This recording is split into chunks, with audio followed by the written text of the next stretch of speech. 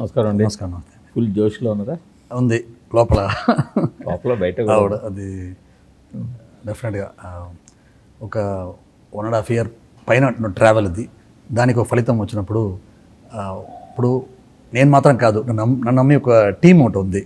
So ఎంతైనా అందరి డ్రీమ్ని తీసుకెళ్ళే ఒక ప్లేస్లో ఉన్నది.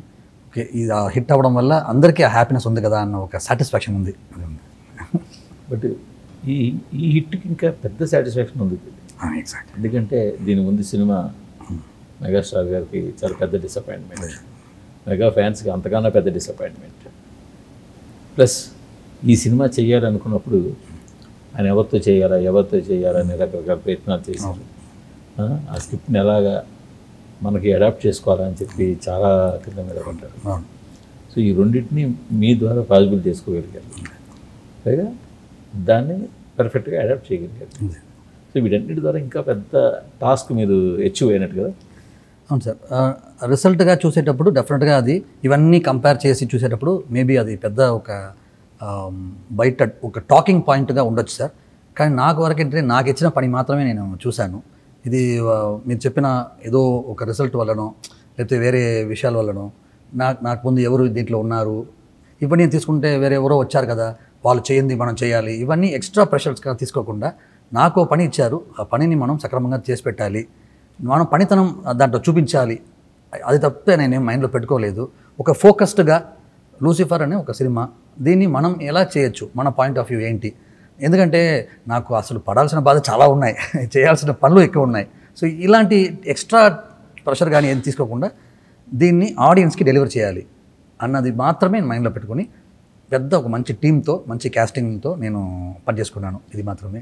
సో ఇప్పుడు అది ఏంటంటే మీరు చెప్పిన ఒక ముందు సినిమా కానీ ఇవన్నీ నేను స్టార్ట్ చేసింది, నేను ఫస్ట్ మీటింగ్ November 2020 అప్పటి నుంచి స్టార్ట్ అయింది. అప్పుడంతా ప్రాసెస్ జరుగుతుందన్నమాట. సో ఆ రోజు ఏదైతే నాకు పని అప్పగించారో అక్కడి నుంచి నేను మన పనిలో మాత్రమే ఉన్నాను నేను. బట్ రిజల్ట్ అనేది ఇప్పుడు బూమ్గా ఉంది అని సంతోషం. తెలుగులోకి చాలా కాలం తర్వాత వచ్చారు, తెలుగులో మళ్ళీ చాలా గ్యాప్ తర్వాత సినిమా చేస్తున్నారు. ప్లస్ మెగాస్టార్తో ఒక భారీ సినిమా, దాదాపు పెద్ద కోట్లతో మొత్తంతో సినిమా చేస్తున్నారు. ఈ టెన్షన్లు అయితే ఉంటాయి కదా. బాగా అండి. అయ్యో అది సార్ డెఫినెట్గా మామూలు విషయం కాదు. ఎందుకంటే ఎంత అటెన్షన్ వస్తుంది దీనికి. ఒక చిన్న ఒక సినిమాలోనే బిగ్గెస్ట్ సినిమాగా వచ్చేటప్పుడు వస్తుంది.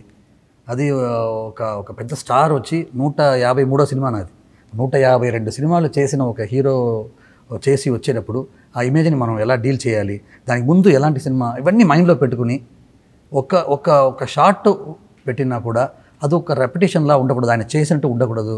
ఎందుకంటే కొత్త హీరోలు అంతే వేరే విషయం, ఎలా చూపించినా వేరే విషయం. ఈయన అన్ని డైరెక్టర్లు లవ్ చేసి వాళ్ళని చాలా డైమెన్షన్ చూపించున్నారు. సో మనం ఎలా చూపించాలి, ఇవన్నీ ప్రెషర్ ఉందండి. దానికి యాజ్ అ టెక్నీషియన్గా నాకు ఉన్న ఒక ప్రెషర్ ఏంటంటే ప్రతిరోజు నాకు ఉన్న ఒక సీన్ ఒక డైలాగ్ అనుకుంటే వెంటనే నాకు వచ్చి ఇది థియేటర్లో 1000 మందితో చూస్తే ఎలా ఉంటుందన్న ఒక ట్రాన్స్లో వెళ్ళిపోగలిగే ఒక చిన్నది నేను నేర్చుకున్నాను. అది నాన్నగారు ఎడిటర్ మోహన్ గారి దగ్గర నుంచి. ఏదన్నా సరే ఇది నాకు బాగుంటుందా, ఆ హీరోకి బాగుంటుందా, ఇది అదా అన్నిటికంటే 1000 మందిలో ఇప్పుడు నన్ను చుట్టూ 1000 మంది ఉన్నారు, నేను కూర్చున్నాను, ఈ థియేటర్లో ఎలా ఉంటుందన్న ఒక ట్రాన్స్లో రోజుకి ఒక 100 సార్లు ఆ మైండ్ దానికి నేను షిఫ్ట్ అవుతూ ఉంటాను. ఈ డైలాగ్ నాకు బాగుంది, ఎవరన్నా అక్కడ గేడి చేస్తారా, ఎవరన్నా క్లాప్స్ కొడతారా లేదా అన్నది, అది పార్ట్ ఆఫ్ ఒక డైరెక్టర్స్ జాబ్. అది నాకు కొంచెం ఎక్కువ పిచ్చి ఎక్కువ అండి. ఐఎమ్ థియేటర్ అడిక్ట్ అండి. నేను ఒక థియేటర్ మూమెంట్స్కి ఐఎమ్ అడిక్ట్ అండి. ఒక థియేటర్ వెళ్ళేటప్పుడు మనం ఇక్కడ నుంచి ఇంటి నుంచి అక్కడ వెళ్తున్నాం అంటే అది ఒక ఫెస్టివల్ పండగలా ఉండాలి కదా అని. ఎందుకంటే నా ఫస్ట్ సినిమా హనుమాన్ జంక్షన్ మీకు తెలుసు. సో ఇది ఈ జవాబు నేను అంటే ఇండైరెక్ట్గా ఉన్నా కూడా నేను చెప్తాను ఏంటంటే, నాన్నగారు ఎడిటర్ మోహన్ గారు మీకు తెలుసు, అన్నీ ఏంటంటే ఆయన సినిమాలు రిలీజ్ అన్ని సినిమాలు బ్లాక్ బస్టర్. ఆయన సినిమా మామగారి నుంచి బాబామరిది, హిట్లరు, మనసిచ్చోడు, క్షేమంగా లాభంగా రండి అన్నీ. నేనేం చేస్తానంటే చిన్నపిల్లోడుగా అప్పుడు నేను కావలి, గూడూరు నుంచి మా చెన్నై నుంచి స్టార్ట్ అయ్యి మొత్తం కోస్టల్ ఆంధ్ర మొత్తం వైజాగ్ దాకా నేను ప్రతి థియేటర్కి వెళ్తానండి. అప్పట్లో కార్ వేసుకుని నేను నా అసిస్టెంట్ డైరెక్టర్స్ వాళ్ళంతా వెళితే దగ్గర ఒక 7 days to 10 days అవుతుంది. మేము విజయనగరం చేరేటప్పుడు అవుతుందండి. ఎందుకు చెప్తున్నానంటే ప్రతిదీ ఆడియన్స్లో కూర్చుని మనం ఒక 1 year నాన్నగారు ప్రొడ్యూస్ చేస్తున్నప్పుడు నేను ఏదో చిన్న అసిస్టెంట్ పనులు, ఏదో కాస్ట్యూమ్స్, ఏదో పనులు, చిన్న పనులు చేస్తానండి. అయినా నాన్నగారితోనే ఉండి అవి నేర్చుకునేటప్పుడు మనం ఇక్కడ చేసిన సీన్స్ అక్కడ ఎలా పండుతున్నాయి, అక్కడ ఎలా వచ్చి రియాక్ట్ అవుతున్నారు అన్నది నేను నాన్నగారు చేసిన ప్రతి సినిమాకి నేను వెళ్ళాను. అప్పుడు తెలుసో తెలియకుండా I became an addict of that claps and the theatre moments అండి. సో నాకు ఎప్పుడు అన్నిటికంటే మన థాట్లో ఉన్నది అది కన్వర్ట్ అయ్యి ఎక్కడ డైల్యూట్ అయ్యి మిస్ అవ్వకుండా థియేటర్కి వెళ్ళిపోవాలి అది అన్న దాని మీద ఎప్పుడు నేను కొంచెం ఎక్కువ శ్రద్ధ తీసుకుంటాను. ఇప్పుడు అది ఆ ప్రెషర్ అంతా ఏంటంటే ఈ లూసిఫర్ని అలాంటి ఒక సినిమా చేయాలని అనుకున్నదే. సో అన్నిటి ప్రెషర్ కంటే నాకు ఇది ఒక క్రౌడ్ ప్లీజింగ్, క్రౌడ్ ఎంజాయింగ్ ఒక సినిమాగా చేయాలన్నది నాకు ప్రెషర్ ఎప్పుడు ఉందండి. అది ఈరోజు జరిగింది. మరి ప్రతి సీన్ ఊహించుకున్నప్పుడు, ప్రతి డైలాగ్ రాసుకున్నప్పుడు విజువలైజ్ చేసుకుంటూనే ఉంటారు. మీలో మీరు విజువలైజేషన్ చేసుకుని మీ చుట్టూ ప్రేక్షకులను కూర్చోబెట్టుకుని చేస్తాం. అసలు యాక్చువల్గా ఇది మీ దగ్గర రావడానికి ముందు అంటే 2020లో బహుశా మీరు యాజ్ ఏ సినిమా లవర్గా ఓటీటీలో ఆ సినిమా చూసే ఉంటారు అనమాట. ఎగ్జాక్ట్లీ. అవును. చూడగానే ఎలా అనిపించింది సార్? అది one of the very innovative screen play అనండి. ఇప్పుడు నేను భాష తమిళ్లో రజనీకాంత్ గారి భాష one of the very innovative screen play అది. దాని తర్వాత దాన్ని బేస్ చేసుకుని 100 సినిమాలు వచ్చి ఉంటాయండి ఆ ఫార్మాట్లో. అంటే హీరో ఎవరిని చెప్పకుండా ఒక దాచిపెట్టి కొంచెంగా చెప్పడం అనేది ఒక ఫార్మాట్గా అప్పుడు స్టార్ట్ అయింది. అప్పుడు దాన్ని ఒక ఎవల్యూషనైజ్డ్ వర్షన్గా నేను అనుకుంటాను లూసిఫర్ని. ఒక వండర్ఫుల్ సినిమా, ఒక స్క్రీన్ ప్లే, ఒక కొత్తదనం అనేది చాలా క్లారిటీగా చూసి ఎంజాయ్ చేసాం అనమాట. బాగా ఎంజాయ్ చేసాం. కానీ ఒకటి అనుకున్నాం, ఇది మలయాళం దానికే సాధ్యం, ఇది నేను రీమేక్ అన్న పాయింట్ ఆఫ్ చూడలేదండి. ఒక సంతోషం ఏంటంటే ఎంత లిబర్టీ కదా వాళ్ళకి. ఇలా ఒక స్లో పేస్డ్, ఒక స్టైలైజ్డ్ సినిమా, ఒక మీకు అన్ని సూపర్ఫిషియల్గా ఉండదు, ఏది అట్టిపండు వచ్చినట్టు ఉండదు, ఒక అన్ని లేయర్లో అవి ఒక ఆర్ట్ అన్ని. నేను ఏంటంటే ఒక ఆర్ట్ అంటే ఏంటి అన్నప్పుడు ఒక డ్రాయింగ్ నేనున్న హ్యాపీ మూడ్లో చూస్తే నాకు అది హ్యాపీగా అనిపించాలి. నేను సాడ్గా ఉన్నప్పుడు అదే సేమ్ డ్రాయింగ్ని చూపిస్తే నాకు అది వేరేలాగా అనిపించాలి. సో లేయర్డ్గా ఉన్నది ఆర్ట్ని మనం రోజు ఎన్నిసార్లు చూస్తున్నామో దాన్ని తగినట్టు మనకు ఆ మీనింగ్ ఇచ్చేది మంచి ఆర్ట్ అని అంటారండి. అది కొన్ని కారణాల వల్ల ఈ కమర్షియల్ సినిమాలో లేయర్స్ లేకుండా ఈజీగా అన్ని హీరో కోపడుతున్నాడు, కోపం అది లేదు, కొడుతున్నాడు, ఇవన్నీ ఆబ్వియస్ లేయర్స్గా ఉంటాయి కొన్ని కమర్షియల్ సినిమాల్లో. అప్పుడు అనుకుంటాం ఈ మలయాళంలో ఎంత లేయర్డ్గా ఎంత బాగా చేస్తున్నారు కదా. అది స్క్రిప్ట్లోనే రావాలి అంటే స్క్రిప్ట్ ఇప్పుడు ఏంటండి సార్, స్క్రిప్ట్లో రావాలి, అది మనం ఎంత ఇరికించినా న్యాచురల్గా ఉండదండి. ఆ కథ దాన్ని డిమాండ్ చేయాలి. మన ఇతిహాసాలు ఉన్నాయి, రామాయణం, భారతం. అవునండి.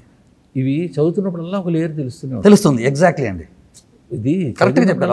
అవును, ఒక లేయర్ తెలుస్తుంది. ఒక్కో కోణం దాన్ని పెర్సెప్షన్ ఉంటుంది. అవునండి. సో ఇవన్నీ బేసిక్గా దేంట్లో స్టోరీలోనే ఉండాలి. సో స్టోరీ డిమాండ్ చేయాలి. మనం ఏ సెగ్మెంట్ని తీస్తున్నాం, ఈ సెగ్మెంట్ ఇది అవసరమా, లేయర్డ్గా చెప్పడం అవసరమా?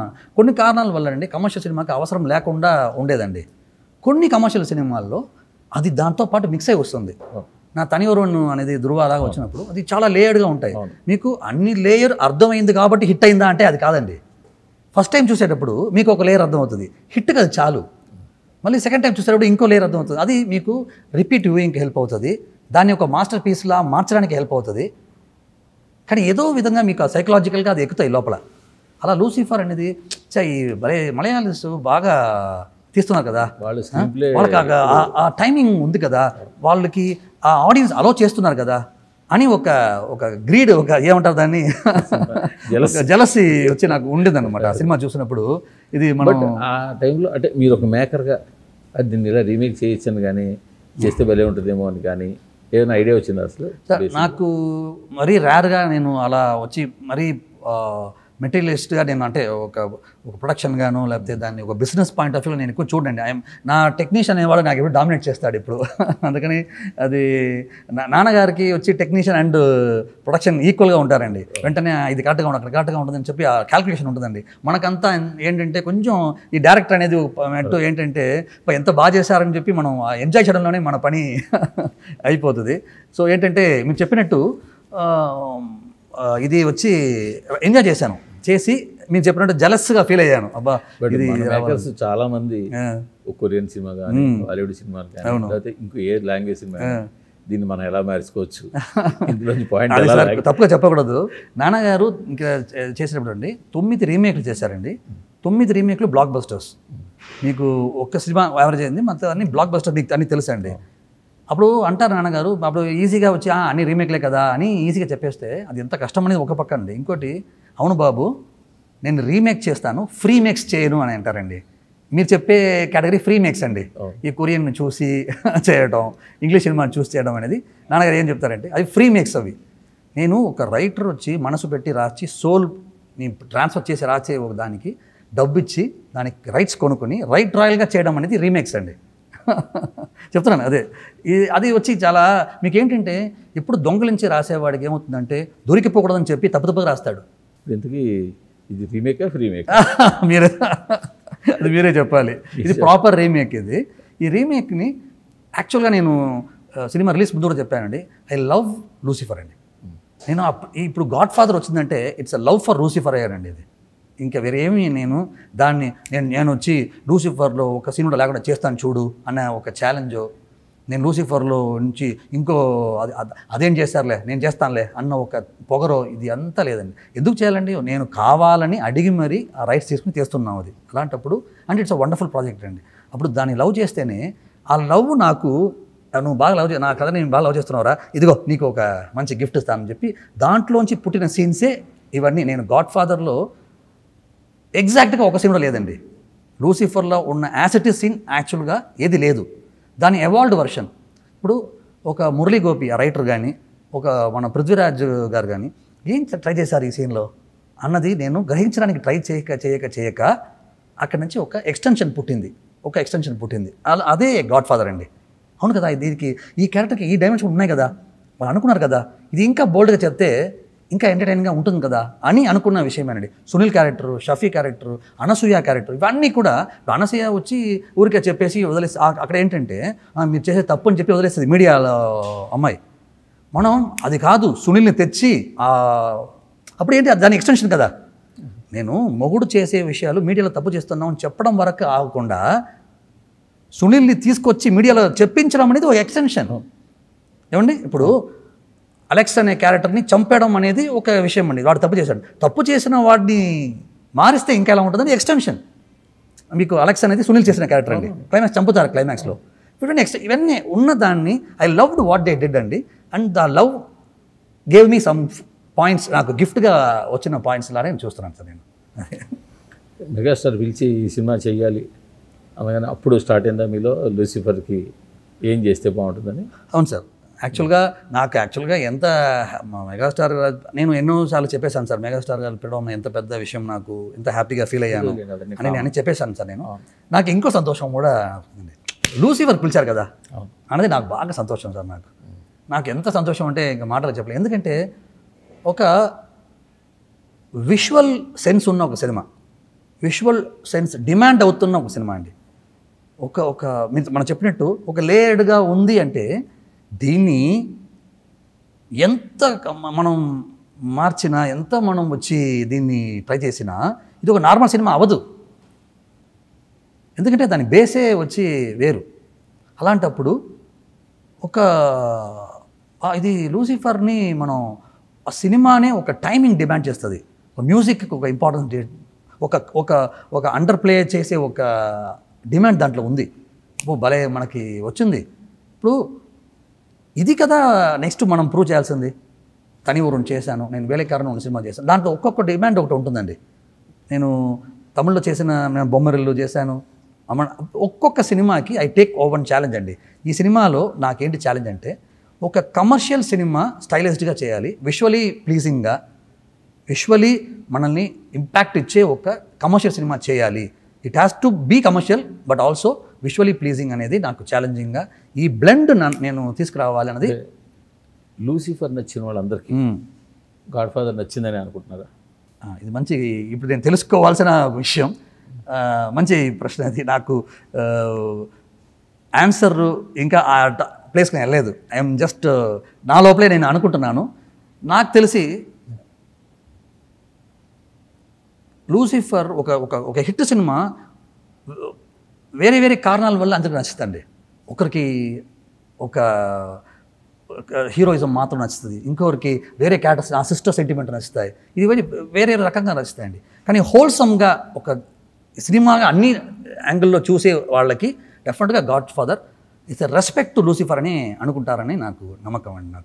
నాకేమనిపిస్తుంది అంటే మీరు లూసిఫర్లో ఒక కథ ఉంది, ఒక సీఎం ఫ్యామిలీ, అవును, అందులో చిన్న కుట్ర, అవును, ఆ కుటుంబానికి దూరంగా ఉన్న కొడుకు, అవును, వాడు ఆ కుట్రని ఇలాగా బ్రేక్ చేసాడు. ఎగ్జాక్ట్లీ ఆ కుటుంబం ఇది ఒక రెగ్యులర్ కమర్షియల్ ఫార్మాట్ స్టోరీ, అవును, బయట నుంచి చూసుకుంటాం.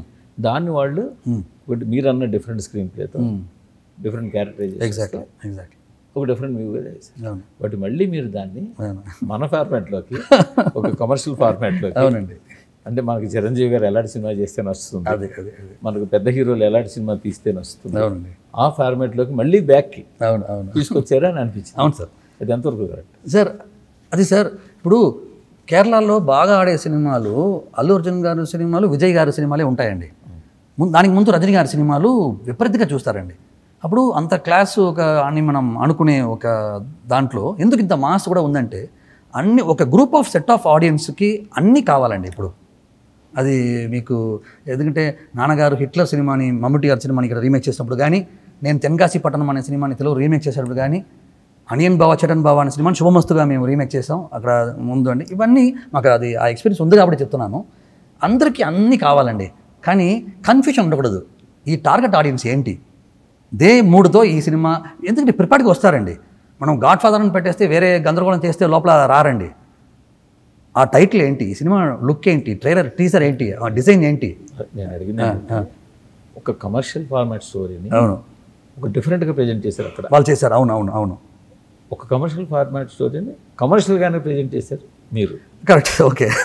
అంటే నేనేమంటే సపోజ్ లూసిఫర్ని ఒకప్పుడు మీకు గుర్తుండే ఉంటుంది, ప్లీజ్ ప్లీజ్, ఎన్టీఆర్ గారితో ఎస్డి లాల్ గారు వాళ్ళు, అవును అవును అవును అవును అవును, కరెక్ట్, నిప్పులాంటి మనిషి, అవును మగాడు, వాళ్ళు ఆల్మోస్ట్ జిరాక్స్ తీసేవాడు. అవును అవును, కరెక్ట్ కరెక్ట్, జిరాక్సే తీసేవాడు. కరెక్ట్. సో అలా లూసిఫర్ని చిరంజీవి గారితో రీమేక్ చేసి ఉంటే ఎలా ఉండేదని మీరు అనుకుంటున్నారు సార్? అది ఒకటి, లూసిఫరే రాకుండా లూసిఫర్ లాంటి సినిమా తీసుంటే అది వేరే విషయం అండి. లూసిఫర్ రాకుండా సేమ్ లూసిఫర్ని అది వచ్చి డెఫినెట్గా అది బాగానే ఉండొచ్చండి. ఎందుకంటే నాకు ఒక సెకండ్ వర్షన్ ఇస్తున్నారు, నాకు సెకండ్ ఛాన్స్. అవును, సపోజ్ లూసిఫర్ని యాజ్ ఇట్ ఈజీగా జిరాక్స్ తీసుంటే చిరంజీవి గారిని పెట్టి ఎలా ఉండేది అంటారు సార్? డెఫినెట్గా ఆ లూసిఫర్ వచ్చిన సినిమాని ఇక్కడ అలాగే తీసుంటే డెఫినెట్గా వర్కౌట్ అయ్యేది కాదు సార్. అవుదా? అవును. ఎందుకని సార్? అక్కడ మోహన్ లాల్ గారి ప్లేస్లో చిరంజీవి గారు 2 వల్ల వర్కౌట్ అవుదా, లేకపోతే ఆ సబ్జెక్ట్ నేను అదే సార్ డిఫరెన్స్, నేను చిన్న క్లారిటీ కోసం అడుగుతున్నాను సార్. లూసిఫర్ సినిమాని మోహన్ లాల్ గారితో తీయకుండా స్ట్రైట్గా పృథ్వీరాజు, మురళీ గోపి గారు ఇక్కడ వచ్చి తీసుంటే హిట్ అయ్యేది. ఎందుకంటే సార్ దాంట్లో క్లారిటీ ఉంది సార్. ఒక హీరో క్యారెక్టర్, నేను ఫస్ట్ చిరంజీవి గారితో మీట్ అయినప్పుడు కానీ ఎప్పుడు చెప్పే విషయం అంటే ఇమేజ్ని బేస్ చేసుకుని రాసిన స్క్రీన్ ప్లే ఇది. అది చాలా కొత్తదనం అండి. ఇది ఈ హీరో పాస్ట్ చూపించాం, ఫ్యూచర్ చూపించాం, కానీ వీడు ఎవరు తెలుసా అన్న చెప్పినప్పుడు మనకు ఫీల్ రావాలి. అది కేవలం స్క్రీన్ ప్లే వల్ల వచ్చిన ఒక మ్యాజిక్ అన్నది. సో డెఫినెట్గా ఆ స్క్రీన్ ప్లేకు ఉన్న ఒక విషయం మన హీరో ఎప్పుడు సార్ ఒక గ్లోరిఫికేషన్ ఆఫ్ హీరోని మనం లైక్ చేస్తాం. మనకు అది ఎప్పుడు థియేటర్కి వెళ్ళేదే ఒక హీరోని గ్లోరిఫై చేయడం కోసమే. ఎందుకంటే మనం ఆ హీరోలా ఉండలేము, మనం ఇలా ఉంటే ఎలా ఉంటుందన్న ఒక దీంతోనే సినిమాని వెళ్తున్నాం sir. Heroes very very necessary అండి. కానీ దాన్ని క్లిషేగా చూపిస్తున్నామా, వేరే ఫార్మాట్లో చూపిస్తున్నామన్న దాన్ని బట్టే ఒక హీరో ఒక సబ్జెక్ట్ హిట్ అవుతుందా లేదా అనేది తెలుస్తుందండి. మీరు క్లారిటీగా చెప్పారు నాకు ఆన్సర్. అవును అవును, లూసిఫర్ అక్కడ తీయకుండా అవును ఇక్కడ తీసుంటే హిట్ అయ్యేదండి, డెఫినెట్గా హిట్ అయ్యేదండి. బట్ అక్కడ తీసిన లూసిఫర్ని యాజ్ టీజ్గా ఇక్కడ తీస్తే వర్కౌట్ అవ్వదండి. ఇప్పుడు మీరు చెప్పిన ఆన్సర్లో ఏంటి, అక్కడ లూసిఫర్ అక్కడ తీయకుండా ఇక్కడ తీస్తే అంటే అక్కడ మోహన్ లాల్ గారు ఆల్రెడీ చేయకుండా ఉండాలి. ఎగ్జాక్ట్లీ అంటే మోహన్ లాల్ గారు చేసిన తర్వాత అదే జిరాక్స్ ఇక్కడ తీస్తే ఆడదు. అలాంటి మీరు ఇచ్చిన cinema going is an experience sir. నాకు కొత్తగా ఏదైనా ఉంటేనే థియేటర్కి వెళ్తాను సార్ నేను. అంటే మీరు అన్న దాంట్లో వెతుక్కోవాలంటే కనుక ప్లీజ్ మోహన్ లాల్ గారికి చిరంజీవి గారికి కంపారిజన్ వచ్చి ఉండేది అంటారా? సో ఇది కంపారిజన్ కాదు సార్, ఇది తప్పగా నేను ఓకే నేను మీరు చెప్పేది అర్థమైంది సార్. సార్ దీంట్లో ఎందుకు వర్కౌట్ అవుతుంటే సినిమా కంపారిజనే కదా సార్. నేను ఒక సినిమా ఇప్పుడు బ్లాక్ బస్టర్ అవుతుంది అంటే సార్ చిరంజీవి గారు యాక్ట్ చేస్తేనండి లక్షల మంది వస్తారు సార్. కానీ ఒక సినిమా బ్లాక్ బస్టర్ అవ్వడానికి కోట్ల మంది రావాలి సార్. ఇప్పుడు ఈ లక్షకి కోటికి లక్షలకి కోట్లకి డిఫరెన్స్ ఉంది కదండి, అది సినిమా గోయింగ్ ఎక్స్పీరియన్స్ అండి. ఇప్పుడు తప్పుగా మనం అవును అవును అవును తప్పు నేను చేసి తప్పు అయితే ఎడిట్ చేసేయండి. ఇప్పుడు ఫర్ ఎగ్జాంపుల్ అండి, ఇప్పుడు ఇది నేను డిబేట్గానే అడుగుతున్నాను సార్. ఇప్పుడు అమీర్ ఖాన్ గారి సినిమా ఇంత రిజల్ట్ కొంచెం బాగా దానికి డౌన్గా ఉంది అన్న ఒక డిబేట్కి వస్తేనండి, ఆ సినిమా కూడా ఒక స్లో పేస్ సినిమా కాబట్టి ఇంత బ్యాడ్గా అయ్యిందని ఒక టాక్ ఉందండి. సరే అది వదిలేదు మీరు కట్ చేసేయాలి అంతే. లేదు అంతే. ఇప్పుడు లేదు మీరు అడిగిన దానికనండి, మీరు అడిగిన విషయానికి ఒక థియేటర్ గోయింగ్ ఎక్స్పీరియన్స్ అది యాసెట్స్ అదే టెక్నికాలిటీతో అదే సినిమా అదే ఇప్పుడు ఇక్కడి నుంచి మనం స్టార్ట్ చేద్దాం ఇంటర్వ్యూ. అదే ఈ పాయింట్ సార్. లూసిఫర్ మలయాళంలో మోహన్లాల్ ఎలా చేశారు అదే నావల్టీస్తో అదే ఏస్థెటిక్స్తో సినిమా ఇక్కడ చేస్తే డెఫినెట్గా చిరంజీవి గారు చూడడానికి పర్ఫెక్ట్గా ఉంటారు. అన్నీ దానికి మార్చాల్సిన అవసరం లేదు, ఏం లేదండి.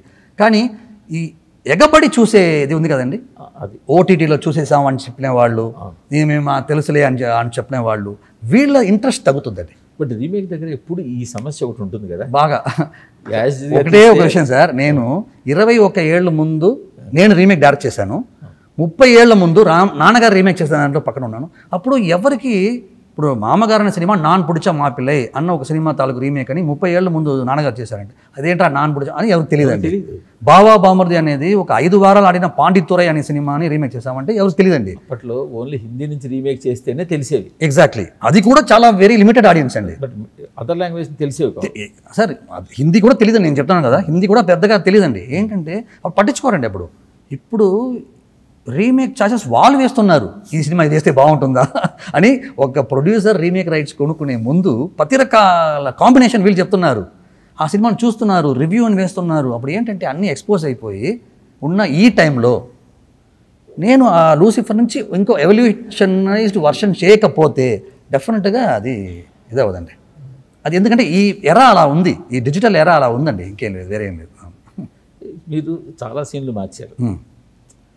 అంటే యాక్చువల్గా సోల్ అదే తీసుకున్నారు, కథలో కీలకమైన సన్నివేశాలు అవే తీసుకున్నారు, అక్కడక్కడ మార్చారు. అవునండి. ఫర్ ఎగ్జాంపుల్ నయనతార పార్టీ ఆఫీస్కి రావడం, అవునవునవును, ఇదంతా ఒరిజినల్ ఉండదు. నయనతార పార్టీ ఆఫీస్కి రావడం ఇవన్నీ ఒక సీఎం, ఒక విధంగా ఆపద్ధర్మ సీఎం. వర్మ అనే పాత్ర మురళీ శర్మ గారు ఒక ఆపద్ధర్మ సీఎం. ఆయన ముంబై వెళ్ళి మాఫియా లీడర్ని కలవాలి. అవును అవును అవును అన్నీ అవును కరెక్ట్. డైరెక్ట్గా ఇన్వాల్వ్ అవ్వడం ఇవన్నీ ఉండవు. కరెక్ట్. ఇవన్నీ కరెక్ట్ చేంజెస్ అంటారా సార్? నేను నన్ను అడిగితే కరెక్ట్ అని అంటాను సార్. నేను ఎందుకంటే నేను ఒక్క షార్ట్ సినిమా ప్లీజ్ సార్, ఈ సినిమాలో ఒక్క షార్ట్ కూడా ఒక్క డైలాగ్ కూడా నా కన్విక్షన్ లేకుండా నేను పెట్టలేదు. ఎవరో అంటే ఏ ఎక్స్టర్నల్ ఫోర్సెస్ వల్ల నేను ఇది నాకు బాగా బాగా ఇష్టం, ఈ షార్ట్ పెట్టండి. ఎందుకంటే ఇది ప్రాసెస్లో స్క్రీన్ ప్లేలో రాసేటప్పుడు అండి ఏం కావాలని రాస్తాం, ఎడిటింగ్లో కూర్చున్నప్పుడు ఏం వద్దని అక్కడ తీసేస్తాం. సో ఇన్ని ప్రాసెస్లో మనకి వచ్చేటప్పుడు ఏది కూడా ఇప్పుడు నేను సినిమాగా చూసే ఏ ఒక్కటి కూడా నా కన్విక్షన్ లేకుండా అక్కడ లేదండి. అక్కడ చెప్తాను. అందుకని నేను నచ్చి బాగా నచ్చి ఇష్టంగా చేసిన ఒక మార్పు లేదండి. నచ్చే కాబట్టి నాకు ఇష్టమా అని అవసరం అనుకుంటున్నాను అడిగారు కదా మీరు, అందుకే. అవును అది అవసరమా? అవును. ఇప్పుడు అలాగే మీరు హీరో ఇందాక నుంచి హీరో ఎలివేషన్స్ కావాలి చోట కూడా చిన్న చిన్న యాడింగ్ పాయింట్స్ చేసుకుంటూ. అవును అవును. ఫర్ ఎగ్జాంపుల్ జైల్లో వాళ్ళు లోపలికి వచ్చేసిన తర్వాత బయటకు వెళ్ళాలంటే మళ్ళీ హీరో పర్మిషన్ కావాల్సి వస్తుంది. అవును, హీరో పర్మిషన్. అవును. ఇట్లాంటి చిన్న చిన్నవన్నీ కూడా ఎక్కడికక్కడ వేసుకుంటూ వచ్చాయి. అవును, కరెక్ట్ అండి. ఎక్కడికక్కడ కరెక్ట్. ఈ మీరు చెప్పే ఫ్లైట్ సీన్ కానీ జైల్ సీన్ కానీ ఎప్పుడు తనివరుణ్ చేసినప్పుడు కానీ అదే ధృవ చేసిన విల్లన్ ఎంత స్ట్రాంగ్గా ఉంటే అంత హీరోకి ఎలివేషన్ ఉంటుందండి. సో ఇవన్నీ ఆ ఫ్లైట్లో వచ్చి ఇప్పుడు మలయాళంలో చూస్తే వాళ్ళు వచ్చి అక్కడ ఉన్న బాంబే అతనికి విలన్కే వివేక్ ఓబ్రాయ్కి బాంబే అతనికి సురేష్ మేనన్ గారికి వాళ్ళిద్దరికి కాన్వర్సేషన్ ఉంటుంది. ఆ కాన్వర్సేషన్ బాగానే ఉంటుందండి. కానీ అవసరం ఏంటి? వీళ్ళిద్దరూ మాట్లాడుకోవాల్సిన అవసరం ఏంటి? అప్పుడు మురళీ శర్మ గారితో ఎందుకు ఆయన చెప్తున్నారంటే ఎంతవరకు సత్యదేవ్ క్యారెక్టర్ ఇతనికి అర్థమైతే అంతవరకు భయపడతాడు. అమ్మో వీడి జోలికి వెళ్ళదులే, మనల్ని చంపేస్తాడు, వీడి జోలికి వెళ్ళదులే, మనం నెంబర్ 2గానే ఉంటాం అనేది ఒక కాంట్రిబ్యూషన్ ఉంటుంది. సత్యదేవ్ క్యారెక్టర్ని ఎక్స్ప్లెయిన్ చేయడం వల్ల సురేష్ మేనన్ క్యారెక్టర్కి పెద్ద కాంట్రిబ్యూషన్ ఉండదండి. అందుకని తీసుకెళ్ళాం ఫ్లైట్ సీన్లో ఆయన తీసుకెళ్ళాం, దాంట్లో ఒక కామెడీ వస్తుంది, దాంట్లో ఒక మంచి ఈ హోల్ సీన్ని మనం మురళీ శర్మ పాయింట్ అవుట్ చూస్తున్నాం. భలే ఫ్రెండ్స్ పెట్టుకున్నాడే, బాంబేలో పెద్ద నెట్వర్క్ ఉంటుందే, వాడికేదో అదే భలే ఉందే, వీడు నేను డిప్యూటీ సీఎం చేస్తానులే వీడిని అని అక్కడ ఉన్న క్యారెక్టర్ మనం డిప్యూటీ సీఎంగా ఉన్నా చాలరా బాబు అన్న పొజిషన్కి రావడం అనేది ఆడియన్స్ ఎంజాయ్ చేస్తూ చూసే ఒక విషయం. ఇప్పుడు ఏంటంటే ఇప్పుడు డిస్క్రిప్టివ్గా ఒక సీన్ని ఎంజాయబుల్గా మార్చే ప్రాసెస్ అది. ఎగ్జాక్ట్లీ అండి, ఎగ్జాక్ట్లీ. బట్ లాజికల్గా చూసుకుంటే కొంచెం ఇబ్బందిగా ఉంటుంది. లాజికల్గా పర్ఫెక్ట్ ఎందుకంటే చెప్తున్నాను సార్, ఇప్పుడు నేను ఎందుకని అడిగారు కాబట్టి చెప్తున్నాను. మలయాళంలో అతను ఒక బిజినెస్ మ్యాన్ అండి, తనకి పాలిటిక్స్ ఎంట్రీ అక్కర్లేదు. ఇది మలయాళంలో. నాకు సీఎం చైర్లో కూర్చోవాలనుకున్న ఒక విలన్ వాడు. అతనికి ఆల్రెడీ డిఫాల్ట్గా సీఎం చైర్ ఎవరు కూర్చుంటారో మురళీ శర్మ కూర్చుంటారు. అతన్ని తొలగించాల్సిన పరిస్థితి తనకు ఉంది. సో లాజికల్ ఉందా లేదా మీరు చెప్పండి. నేను డిఫాల్ట్గా ఒక CM level candidate mafia leader కలిసినట్టు చూపిస్తాను. ఎగ్జాక్ట్లీ సార్, అది ఏంటంటే వీడు అది కరెక్ట్గా చెప్పాను సార్ ఎండ్లో. అందుకే చెప్తున్నాను, మీకు ఫైనాన్షియల్గా మీకు సేఫ్టీగా అన్నిటికీ రెండో బెటర్. లేదంటే చూసావు కదా నాకు వాడున్నాడు వీడున్నాడు. బట్ అక్కడ అదే ఇంకో మేజర్ చేంజ్ అంటే మీరు మలయాళంలో వాడు ఎలక్షన్కి వెళ్ళాలనుకుంటాడు. అవును, ఎగ్జాక్ట్లీ. అవును, ఈ 40 మంది ఎమ్మెల్యేలు పవర్ గేమ్ ఆడాలన్నది అక్కడ ఉండదు. అక్కడ వాడు సింపతిని గెయిన్ చేసుకుని ఎగ్జాక్ట్లీ ఎలక్షన్కి వెళ్ళాలి. ఎగ్జాక్ట్లీ, దానికి ఫండ్ కావాలి. ఎగ్జాక్ట్లీ, థౌజండ్స్ ఆఫ్ క్రోర్స్ దానికి కావాలి. ఎగ్జాక్ట్లీ. బట్ ఇక్కడ కేవలం 40 మంది ఎమ్మెల్యేల కోసం అన్న దాన్నే ఎక్కువ ఫోకస్ చేసి సెకండ్ హాఫ్లో ఎక్కువ మేజర్ పోర్షన్ దాని మీద డిస్కషన్లు, దాని మీద ఒక ఎత్తు, దాని మీద ఎత్తు నడపడం వల్ల సెకండ్ హాఫ్ సెంటర్లో కొంత డౌన్ అయిన ఫీలింగ్ ఏమైనా వచ్చిందా నాకు? అంటే ఇది సార్ స్ట్రైట్ ఒక క్లారిటీ. ఇప్పుడు బిజినెస్గా ఉండడం అనేది ఒక పక్కన అండి, అతను బిజినెస్ మ్యాన్ అతను అని చెప్పి స్ట్రైట్ పొలిటికల్గా నా డైలాగ్ ఏంటి, నేను ఉన్నంత వరకు ఈ కుర్చీకి చెద పట్టనివ్వను అనేది ఐడియా అండి. ఆ కుర్చీకి చెద పెట్టడం అనేది నేను వదిలితే ఒక చండాలపు వాడు దాంట్లో కూర్చుంటాడు అన్న కథ ఉంటేనే కథలో నాకు ఇంట్రెస్ట్ వస్తుందండి. వాడైతే బిజినెస్ మ్యాను, వాడు ఆ కుర్చీలో కూర్చొని పోయేది లేదు ఏం సార్, నేను ఎందుకు వాడితో అడ్డుపడాలి? అర్థం కదా సార్. అప్పుడు ఈ కథ కుర్చీలో ఎవడు కూర్చుంటాడు అన్న కథకి ఒక ఈవిల్ అనేది కూర్చుంటాడు అన్నది వస్తేనే నాకు భయం వస్తుంది. అది హీరో ఎలా స్టాప్ చేశాడు. అప్పుడు ఎందుకు చెప్తానంటే మీరు చెప్పే అడ్వాంటేజెస్ నాకు ఫస్ట్ హాఫ్లో ఉంది. అవును, నేను ముందు ఈ సినిమాని ఇంట్రెస్ట్ చేయడానికి ఫస్ట్ హాఫ్లో చేస్తేనే సెకండ్ హాఫ్లో కొంచెమైనా ఇంట్రెస్ట్. అది సెకండ్ హాఫ్లో మైనస్ లేదని వేరే టాపిక్ అండి. కానీ ఫస్ట్ హాఫ్కి ఎక్స్ట్రాడనరీ ప్లస్ వచ్చిందని నా ఆర్గ్యుమెంట్ అంతే. ఫస్ట్ హాఫ్ మీద ఎవరు అవును అవును అవును అవును ఎందుకు ఫస్ట్ హాఫ్ కంప్లీట్ ఎంగేజింగ్. అవును అవును. ఎందుకు ఏది రిపిటేటివ్ సీన్, అవును అవును అవును, రిపిటేటివ్ టాపిక్ లేదు. ఎగ్జాక్ట్లీ. సో అంచేత ఫస్ట్ హాఫ్ అంతా కంప్లీట్ ఎంగేజింగ్. అవును అవును. బట్ సెకండ్ హాఫ్ వచ్చేసరికి హీరో జైల్లో కూర్చోబెట్టి. అవును, మీరు చెప్పేది దయచేసి ఒక విషయం అండి, మీరు చెప్పేది పర్ఫెక్ట్ పాయింట్ అండి.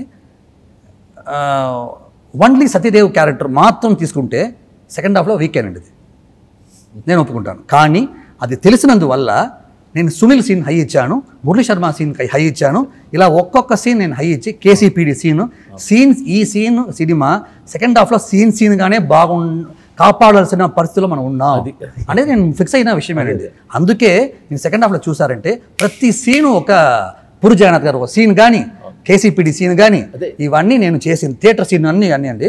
మీరు అన్నదాంట్లో పాయింట్ ఉంది. అవును, first half it's a package. అవును సార్, దీంట్లో ఉన్న ప్లస్ అన్ని నేను సక్ చేసుకుని ఫస్ట్ హాఫ్ని స్ట్రెంథన్ చేస్తాను. First half strengthen package. Exactly. ఎక్కడ లూజ్ అవును సార్, అవును సార్, అవును సార్, దేనికి దానికి డిస్కనెక్ట్ కానీ ఉండదు. అవును అవును. బట్ సెకండ్ హాఫ్లో మీరే అన్నట్టు అవును ఎక్కడికక్కడ హైలైట్ చేసుకోవాలి డెఫినెట్గా. ఎక్కడ ఆ సీన్ అది కూడా డైరెక్షన్ ప్రాసెసేనండి.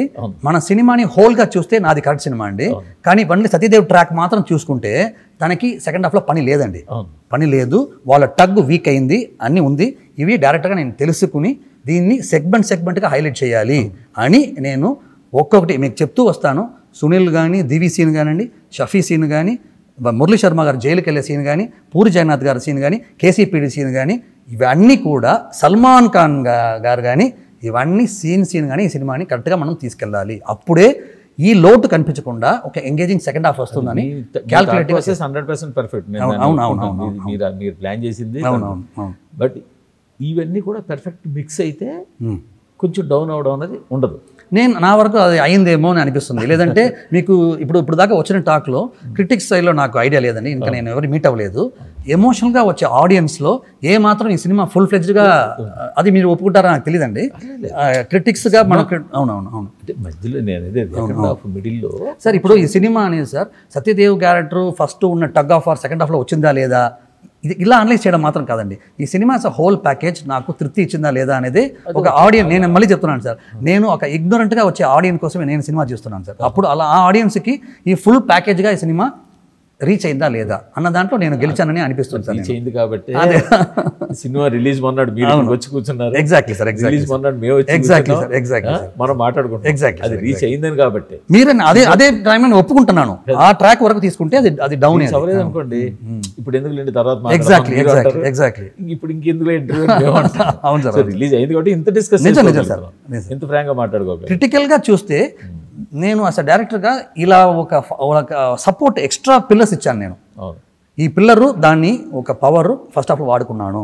దీన్ని జైలుకే వచ్చి సార్ ఇంకేంటి సార్ తప్పుగా సత్యదేవ్ నా మీద కోపడతారు అలా కాదు, కానీ సినిమా యాజ్ అ హోల్గా నేను ఎలా దీన్ని లేపాలి, ఒక సిస్టర్ని కిడ్నాప్ చేయడం అనేది చేస్తేనే ఆ క్యారెక్టర్ మలయాళంలో అవ్వని లేదండి, రెండో సిస్టర్ని. సో అవన్నీ ఎలా మనం పంచి ఇచ్చామనేది వస్తుందండి. ఇప్పుడు ఒక విషయం ఏంటంటే సత్యదేవ్ వెళ్తున్న మురళీ శర్మని ఫుల్ స్వీప్లో డామినేట్ చేశాడండి. ఇప్పుడు సత్యదేవుడికి డౌన్ఫాల్ అండి, మురళీ శర్మ రైస్ అవుతారండి, అతను జైల్లో వెళ్ళి మీట్ అవుతారండి. ఇప్పుడు రెండూ లేదండి. ఇప్పుడు ఇలాగా ఒక్కొక్కటి ఈ సినిమా అనేది ఒక్కొక్కరు పంచుకోవడమే కదా క్యారెక్టర్స్. మీరు చేసిన చేంజెస్, మీరు వేసిన యాడాన్స్ హీరో క్యారెక్టర్ని లేపడానికి ఎక్కడెక్కడ ఏ దీనిలోకి వచ్చు, అందులో ఉన్నవి కొన్ని తీసుకుని అందులో ఆల్రెడీ లేపిన క్యారెక్టర్లు ఇప్పుడు నడిచి వెళ్ళడం అన్నది అక్కడ ఉన్నది. అవునవును. ఇక్కడ కొన్ని అలాంటివి ఎక్కడ వేసుకుంటూ రావాలో వేసుకుంటూ వచ్చారు. సో ఇవన్నీ బాగున్నాయి. బట్ వీటన్నింటి వల్ల అవుట్కమ్ ఏంటంటే చిరంజీవి గారి ఫ్యాన్స్కి కానీ తెలుగు మాస్ ఆడియన్స్కి కానీ నచ్చే ఒక మాస్ కమర్షియల్ సినిమా తయారైంది. బట్ లూసిఫర్ ఫ్లేవర్ అన్నది మాత్రం కొంత మిస్ అయింది అన్నది లూసిఫర్ ఫ్యాన్స్కి ఉంటుంది. ఓకే ఆ ఫ్లేవర్ అని ఒక వర్డ్ అలా చెప్పకుండా అది ఏంటని మీరు చెప్తే నేను డెఫినెట్గా ఒక ప్రొడక్టివ్ డిబేట్ నేను రెడీగా ఉన్నాను. అందులో ఈ కమర్షియల్ హైస్ ఉండవు కదా. అంతా కమర్షియల్ హైస్ మనం ఒకసారి ఇప్పుడు మనం వచ్చి తల ఎల్లడా తల అని తమిళ్లో వచ్చి పంచుడు ఎలాగ చెప్తారు, అది కమర్షియల్ లేదా అంటే మీరే చెప్పాలి. మలయాళంలో నేను తల కాదురా తల తీసేవాడు అని ఎలాగూ ఉంది మలయాళంలో. కాలు పైన పెట్టేది పుట్టలో పెట్టచ్చు కదా, లేకపోతే చేతిలో కొట్టచ్చు కదా. ఆ స్టైల్ అనేది ఒక కమర్షియల్ జెస్చర్ అండి, అది కమర్షియల్. మనం చూసిన సినిమాని చూసి మనం మాట్లాడేటప్పుడు మనకి అది మనం సపరేట్గా చూస్తారంటే అది అవుట్ ఆఫ్ ద నెసెసిటీ లేదు యాక్చువల్గా. అవన్నీ ఒక గ్లోరిఫికేషన్ అండి. మీరు గ్లోరిఫికేషన్ ఎక్కువైంది అంటున్నారు సార్. ఇప్పుడు గ్లోరిఫికేషన్కి గీత రాసేది దానికి ఎవరు లేరు సార్. ఇప్పుడు లూసిఫర్ రాసిన గీతనే కరెక్ట్ అనే గీత గ్లోరిఫికేషన్కి అంటే ఆ క్యారెక్టరేషన్ తాలూకు గ్లోరిఫికేషన్ని మనం ఎలా చూపిస్తున్నాం అనేది మీరు మరింత గ్లోరిఫై చేస్తారు అంతే. ఎగ్జాక్ట్లీ. కానీ ఆ గీతని ఉన్న గీతని ఎక్స్టెండ్ చేసాము కానీ గీతని వంకరగా తీసుకెళ్ళలేదు అనేది నా అభిప్రాయం అంతే. బట్ సల్మాన్ ఖాన్ ఇలాంటి ఒక పెద్ద హీరోని తీసుకొచ్చినప్పుడు అక్కడ ప్రేక్షకుల అంచనాలు చాలా ఎక్కువ ఉంటాయి. అవును. ఆ అంచనాలు అందుకోలేకపోయిన ఒక కామెంట్ అయితే మొత్తం టోటల్గా ఉంది. ఓకే, సినిమా నచ్చిన ఆడియన్స్ కావచ్చు, ఫ్యాన్స్ కావచ్చు, అందరికీ కూడా దగ్గర కూడా అందున్న యునానిమస్ కామెంట్ ఏంటంటే సల్మాన్ ఖాన్ క్యారెక్టర్ని బాగా డిజైన్ చేయలేదు లేదా సరిపోలేదు అన్నది ఉంది. మీరెంతవరకు మీకేమనిపించింది సార్? నేనైతే సల్మాన్ ఖాన్ గారిని మేము వాడుకున్నామని చెప్తాను సార్. అతను వాడుకోవడానికి పర్మిషన్ ఇచ్చాడు అనే చెప్పాలి సార్. ఒక్కరోజు కూడా నా ఎంట్రీ వచ్చి ఇంకా నా కోసం డిజైన్ చేయండి అని ఆయన ఒక మాట చెప్పలేదు. ఆయన మళ్ళీ చెప్తున్నాను సార్, ఆయన ఇమేజ్ని మేము వాడుకున్నాం అంతే. Is was so generous to take the part అండి, ఏమి అడగకుండా రావడం. ఇది వచ్చి ఒక సపోర్టివ్ క్యారెక్టర్ అన్న మూడ్తోనే అతను రావటం. ఆ క్యారెక్టర్ ఎట్టి పరిస్థితుల్లో మన హీరోని డామినేట్ చేయకూడదండి. చేసే ఏ ప్రయత్నం ఇప్పుడు సల్మాన్ ఖాన్ గారిని డిజైన్ చేస్తే మీరు సపరేట్ చేస్తే మెల్లగా అది ఇచ్చి హీరో క్యారెక్టర్ మీద ఎక్కుతుంది. అది ఎక్కకూడదు. Some has to let down, some character has to sacrifice them self to glorify the main character అండి. ఎవరినైనా పెట్టుంటే మీరు అన్నది 100% నిజం సార్. ఇప్పుడు వాళ్ళు సల్మాన్ ఖాన్ పెట్టారు కదా అక్కడ సార్. మాది చెప్తున్నాను కదా sir.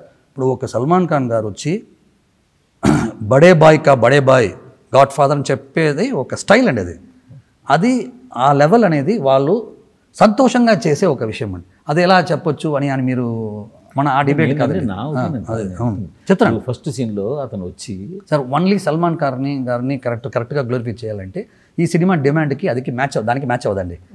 Here he is just to support sir అంతే. సో దానికి ఏం కావాలో అది చేస్తామని నేను చెప్తాను. దాని ముందు కూడా చెప్పారు కదా మీరు, అవును హీరో క్యారెక్టర్ డామినేట్ చేయకూడదు. అవును సార్, అది మెయిన్ రీజన్, వెరీ బేసిక్ అండి. అది అర్థం చేసుకుని ఆయన వచ్చారు. సో ఎవరు మనసు ఇక్కడ కరెక్ట్గా వాళ్ళు సంతోషంగా ఈ హీరో క్యారెక్టర్ని గాడ్ ఫాదర్ చేయడం కోసమే ఈ సినిమా అనేది జరిగిందండి. అది స్టోరీ పర్పస్ అండి. ఇప్పుడు నేను సల్మాన్ ఖాన్ గారిని అడగడం కానీ లేకపోతే ఇంకోరు గారిని రావడం కానీ ఏది ఓన్లీ ఫర్ ఫ్యాంటసీ కోసమో ఫ్యాన్సీ కోసమో ఒక సేలబుల్ పాయింట్ కోసం మాత్రం కాదండి. దానికి కాదు అది వచ్చి కథలో డిమాండ్ కోసమే. ఆ డిమాండ్ని ఫుల్ఫిల్ చేసి తన పార్ట్ ఏంటో అది చేసి వెళ్ళారు అంతే. సేలబుల్ పాయింట్ కూడా కదా అది కూడా అండి, కానీ అది సెకండరీ. అది నాకు తెలిసి మీరు అది లేకపోయింటే మీరు హిందీలో రిలీజ్కి అంత ధైర్యం చేయరు కదా. అది యాజ్ ప్రొడ్యూసర్గా వాళ్ళకి విషయం అండి. కానీ ప్రైమరీ లేయర్లో ఉన్నదేమో కథలో ఒక డిమాండ్ ఏంటంటే నేను ఈ గాడ్ ఫాదర్ని ఇంకొక పెద్ద ఇమేజ్ ఉన్న స్టార్ ఈజ్ గాడ్ ఫాదర్ మేరా బడే బాయ్ అని చెప్పడానికి ఒక స్టార్ కావాలి మాకు. దానికి ఆయన కరెక్ట్గా అన్నీ వాళ్ళ ఫ్రెండ్షిప్ వల్ల అది కలిసి వచ్చింది. ఈ కథకి ఏంటి డిమాండ్ ఉందో అది ఆయన ఈ క్యారెక్టర్ని డామినేట్ చేయకుండా ఆయన చేసి వెళ్ళారు. నాతో చెప్పడం కూడా ఆయన అదే చెప్పారు నాకు, రాజా ఎట్టి పరిస్థితుల్లో ఆయన నా కోసం ఏం చేయొద్దు, కథకి ఏం కల చేయని ఆయన కూడా చెప్పారండి. So you're happy with the outcome and you are happy with the result. అంతే you are happy with the success. అవునండి. ఏంటి ఫైనల్ ఒక క్వశ్చన్, ఏంటి నాగార్జున గారితో ఎలాంటి సినిమా చేయబోతున్నారు? ఇప్పుడే ఒక రిలీజ్ అయిన సినిమా గురించి మాట్లాడేసిన సంతోషం, మళ్ళీ చేయబోయే సినిమా గురించి సక్సెస్ కొట్టారు కాబట్టి నాగార్జున ఫ్యాన్స్ ఎలా అనుకుంటారు, అబ్బా ఈ సక్సెస్ కొట్టిన డైరెక్ట్ మా హీరోతో సినిమా చేస్తున్నారు, ఎలాంటి సినిమా చేయబోతున్నారు, ఆ ఎక్సైట్మెంట్ ఉంటుంది. అంతే సార్. నాకు లక్కీగా చిరంజీవి గారు, నాకు తెలిసింది యాక్షన్ ఎంటర్టైనర్ చేయబోతున్నారు తెలుసు. అవును సార్, నాకు లక్కీగా వచ్చి ఒక చిరంజీవి గారు నా కెరియర్లో అలాంటి స్టార్స్తో చేయడం అనేది. స్క్రిప్ట్ రెడీ ఉంది అది? అవును సార్. అది ముందు యాక్చువల్గా ఆ సినిమా ఫస్ట్ స్టార్ట్ ముందే చేయాల్సి వచ్చింది, బట్ అడ్జస్ట్ చేసుకుని వాళ్ళిద్దరూ సంతోషంగా ఆడుతున్నారు కాబట్టి అది చేశారండి. దాంట్లో నా సంతోషం నాకు ఒకేసారి నాకు తెలుగు వచ్చినప్పుడు ఇటు రైట్ సైడ్లో నాగార్జున గారు, లెఫ్ట్ సైడ్లో చిరంజీవి గారు కూర్చొని అదే రెండు సినిమా చెయ్యి అని ఇద్దరు నాకు కమాండ్ ఇస్తుంటే అది నాకు one of the memorable day in my life అండి అది జరిగినది. ఎందుకు చెప్తానంటే అది యాక్షన్ కానీ మెయిన్గా ఉంటుంది, కానీ అన్నీ ఏదైనా ఎమోషన్ కనెక్ట్ అవ్వాలనేది నేను ట్రై చేస్తానండి. ఒక emotion and action almost ready అయిపోయిందండి. మళ్ళీ ఈ సినిమా అయింది కాబట్టి ఇక్కడ నుంచి మళ్ళీ ఒకసారి కూర్చొని దాన్ని అంతే సార్ చేయాలి. మళ్ళీ మీ నాన్నగారితో కూర్చుని. అవును సార్ అంతే. మీ నాన్నగారితో మొత్తం డిస్కస్ చేస్తారు అన్నీ సార్, అన్ని ఎడిటింగ్. అవును సార్ అన్ని. ఎందుకంటే ఈ సినిమా కూడా ఆయన 15 రోజులు ఎడిట్ చేశారు. అవును సార్. ఆయన సలహాలు ఇచ్చారు. మొత్తం ఆయన ఇక్కడంతా బాగుంటుందని తన హ్యాండ్ దాంట్లో ఉంది. తనివరన్ 2 వచ్చి నేను రెడీ చేసి పెట్టుకున్నాను.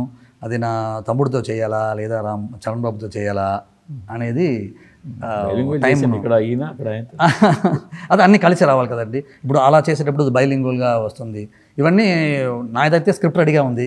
టైంని బట్టి మనం ఇద్దరు ఇంట్రెస్ట్గా ఉన్నారు. ఇంకోటి మీ ప్రోగ్రామ్ ద్వారా నాకు ఎంత ఆడియన్స్కి చాలా థ్యాంక్స్ అండి. నాకు మళ్ళీ ఒక రీఎంట్రీ ఇక్కడ ఎంత బ్రహ్మాండంగా ఇచ్చారు. ఏదైతే పండాలనుకున్నా అన్నీ పండింది. ఒక మొదటి ట్వీట్ కానీ మొదటి రెస్పాన్స్ నుంచి ఇది బ్లాక్ బస్టర్గానే రావడం అనేది వెరీ రేర్గా జరిగే ఒక విషయం అండి. చాలా థ్యాంక్స్ అండి అందరికీ. ఈ ప్రోగ్రామ్ ద్వారా పబ్లిక్ అందరికీ నేను థ్యాంక్స్ చెప్పుకుంటున్నాను. నేను మీకు కూడా తెలుగు ఆడియన్స్ తరఫున ఒక మంచి సినిమా ఇచ్చినందుకు థ్యాంక్ యూ.